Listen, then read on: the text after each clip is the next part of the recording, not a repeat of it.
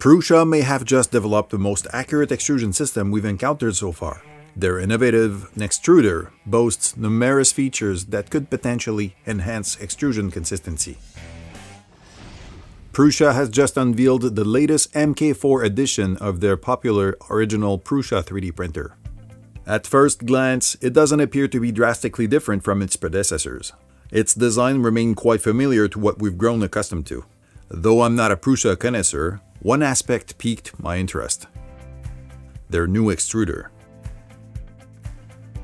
Let's rewind to last fall when I discussed my theory on filament walk and its influence on extrusion flow stability.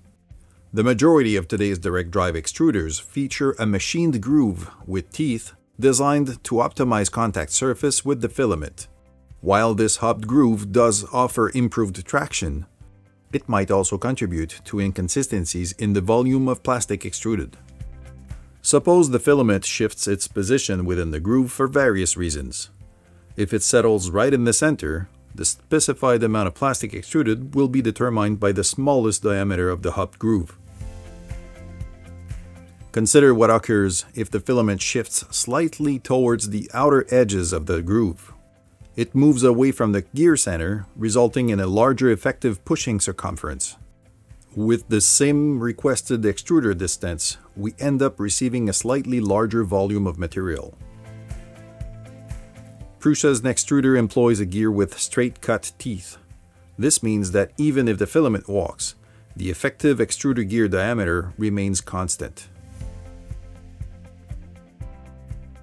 But didn't we mention that the hopped groove was designed to enhance traction? Indeed, straight-cut gears provide less traction. So Prusa compensated by increasing the diameter of the extrusion gear. That larger gear necessitated a solution to maintain an optimal stepper motor speed without sacrificing precision. Prusa incorporated a 10:1 gear ratio planetary reduction gearbox, which keeps the stepper speed in the ideal range while delivering ample torque to smoothly push the filament. The larger gear not only offers improved traction, but also minimizes the impact of machining tolerances on extrusion variation in case of eccentricity. For a smaller gear extruder like the ones we use today, a radial runout of 76 microns translates to a 478 micron variation. This corresponds to a 7% variation over a complete rotation.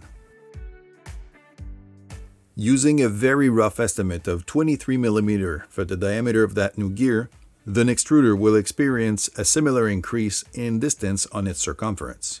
However, when comparing that increase in distance over a full rotation of the larger gear, it results in a smaller increase of just 2%. In other words, for the same amount of eccentricity, or for the same machining tolerances, the impact in terms of extrusion variation for the larger gear is going to be much lower. Another enhancement is found in the extruder tension arm. Rather than incorporating an additional drive gear, Prusa utilizes not just one, but two flat idlers.